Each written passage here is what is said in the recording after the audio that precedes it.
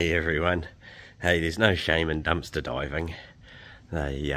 However, for those that are pride blind, we call it going to the boneyard. It doesn't matter if it's not your boneyard, if it's someone else's boneyard.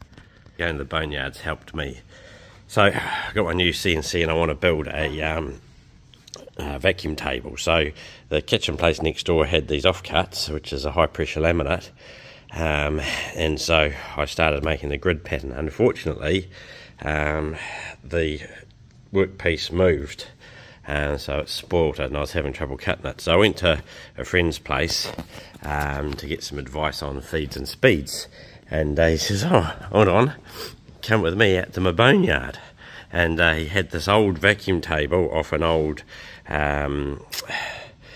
CNC router that they'd scrapped, and on the underneath side is that. So I've recycled that, some more offcuts from the kitchen place next door, and I've been upstairs, found some plumbing fittings, and hopefully we'll turn this into a vacuum table. So to remember, for you guys that are pride blind, it's not dumpster diving, it's going to the boneyard.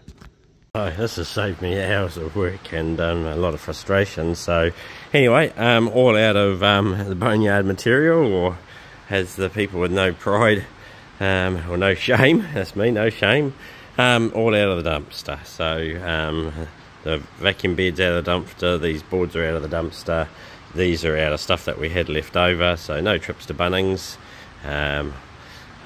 Although I did use pretty much a tube of silicone. So I've just got to wait for that to cure, which will probably, I don't know, probably take most of the day. But that's going to give me a fantastic start. So thank you very much, Liam. You're a bloody legend.